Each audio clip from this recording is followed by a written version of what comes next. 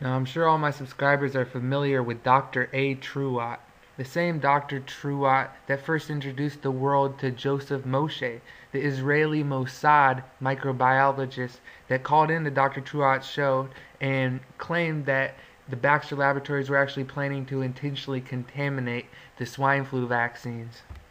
Now, I didn't actually come across this article till yesterday, but it was written in August. And in this article, Dr. Truott's telling us about three software programs: Daylight, Oracle 8, and Promise. And these programs are used to analyze the sequences of viruses, and then they could predict how that virus is going to mutate in the future. Or they could even take a virus and then be able to go backwards, and using reverse engineering they could tell how the virus used to be. So I'm going to just read a little bit from this article. Oracle AI not only has the ability to rapidly analyze gene-clade sequencing in viruses and bacteria in mere minutes, it can build a model of a complex new viral structure just as quickly, and can calculate to the minutest detail its possible drift of mutations after the release. This software can not only predict the death toll that the virus would produce, but also the accurate final numbers of its genetic mutations over a given period of time. In short, this software can control a complex genocide agenda in the form of an engineered worldwide viral pandemic from beginning to end, alpha to omega. Evidence suggests that this agenda was indeed systematically set in motion in March 2009. Now, it's important to realize that Oracle AI is really only the backbone behind this database and server that's used for predicting the future mutations, the sequences from hypothetical and real viruses that are in the system. And Oracle needs this software called Daylight in order to really do its work on this. And here's a press release from the Daylight company. Dr. Truott references it in his article. I double checked it to see if it's real. This is on the Chemical Information Network. This press release is from July 14th, 2000. So it's easy to see this technology has been available for quite some time. Now I'll read the press release. Daylight Chemical Information Systems Inc. today introduces a new addition to the array of Daylight software products, Descartes, an application using the unique extensibility features of Oracle 8i designed to fully integrate the molecular structures and reactions in the Oracle 8i database server environment. Use of the Descartes with Oracle 8i Server unlocks access of existing Oracle applications and tools to the array of chemical information. And it goes on. Descartes was developed in close collaboration with Novartis scientists and the architects of Oracle 8i's extensibility framework. Okay, so they're claiming that they worked hand in hand with Novartis scientists. You guys might remember Novartis. They're the makers of pandemics, the H1N1 vaccine that does contain squalene MF57 and has already caused some deaths. Then it goes on. Daylight Chemical Technology, tightly integrated with the Oracle 8i database, opens a door to groundbreaking informatics solutions. This technology empowers the users to bridge and expand the horizons of chemical information science, merge biological and chemical data, and provide solutions for data warehousing, compound acquisition, and more. Yeah, much more. Then a representative from Oracle actually has this to say. The Oracle database is unique in its ability to singularly store, manage, and secure relational data, files, and unstructured data. So he says that no one else other than Oracle would be able to provide the software to do this. Now, what's really scary about this whole Oracle thing is that just by coincidence, a couple months ago, I came across some information that led me to believe that Oracle Corporation might be implicated in helping to plan and carry out the September 11th attacks. Now, you might think this is a little far-fetched, but if you'll just watch this movie that I made a month ago, it might make a little better sense.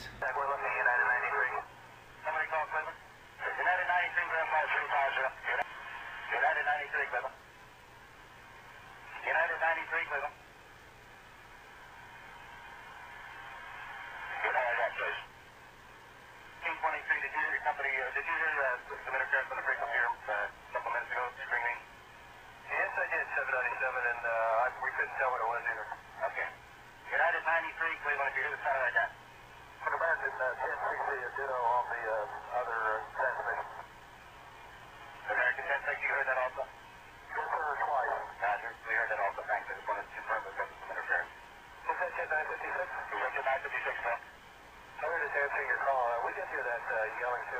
Okay, thanks. Yeah, we're just trying to figure out what's going on. They got that piece of car. Remaining to be behind the ball board. So it's good. Calling Cleveland Center is unreadable. Say again slowly. Sir, did you hear the sentence where the airplane said he had a bomb on board? Say again, was that United? Yeah, that transmission he said was unreasonable with bomb on board. That's what we thought. We didn't get it clear. United 93 calling. Sector 956, that aircraft we believe was transmitting at 12 o'clock, 15 miles, turn left heading 225, we'll get you away from him. Okay, he's part of the mistake.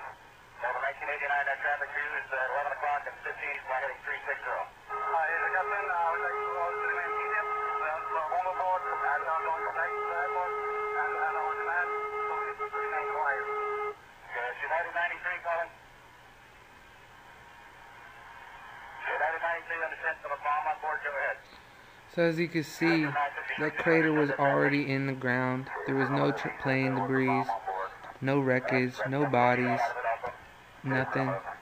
So you can see the evidence and no plane ever crashed. But people say, what about Todd Beamer, the guy who called, Mr. Let's Roll?